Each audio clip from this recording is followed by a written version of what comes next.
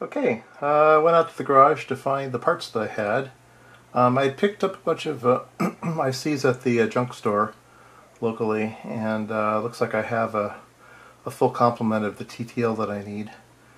So that works good. The RS-232 chip, the Max RS-232, I think they use a Max 202 here, which is kind of an upgraded version of the old Max 232. I actually had some stock of ST232, so it was the ST equivalent. It's pin compatible and everything, so that just pops in. So that's good. I don't have the real-time clock or the other chip, which I don't know what that other chip is. So I need to check on whether I need those or not. I was reading the documentation, and I believe I do need the timer chip. I believe the way that they rewrote the code for this thing, there's vectored interrupts that happen, and those vectored interrupts are controlled by the CTC. So I'm going to have to order one of those parts. I ordered all the other parts except for that one, so I do need that one. I also got the crystal oscillators at the junk store. They had the right values that I needed, amazingly. I do need to find a vertical reset switch. I've got a bunch of horizontal reset switches that I can probably cobble in, but it'd be nice to have the right switch. I believe I did order the power connector when I put in the order, and the 9-pin connector when I put in the order at Mauser.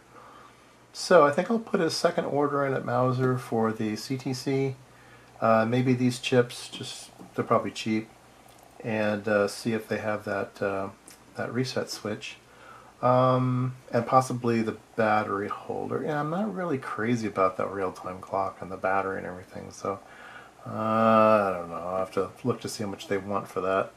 Like I said, I kind of want to only put in the chips necessary for the functioning of CPM, but I don't know, maybe I'll just build it up anyway. I did have all the capacitors that I needed. I put in it called for a 47 microfarad capacitor here as a buffer. I had some 220 microfarads, so I figured I'd pop one of those in. There's a 10 microfarad cap here for the reset, so I had a tantalum that so I put that in.